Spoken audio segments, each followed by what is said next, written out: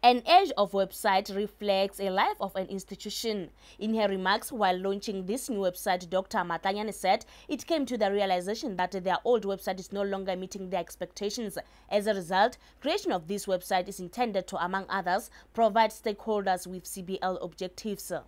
And our goal is to provide our stakeholders and visitors with an easier way to learn about the central bank, to learn about our vision and mission, our objectives and the services that we give, and the way in which we execute our mandate.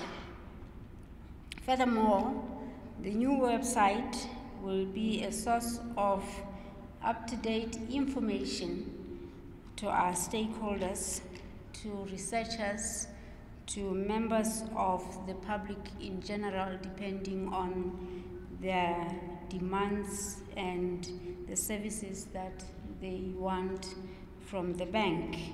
She further noted that information to be accessed from this website has been packaged in line with the core functions of the bank. It also provides an opportunity for interaction which would enable two-way communication on issues of interest between the bank and its strategic stakeholders in the future.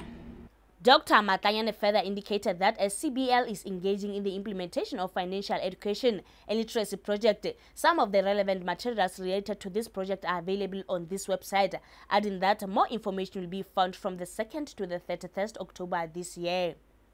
Diang Maraisane, LTV News, Maseru.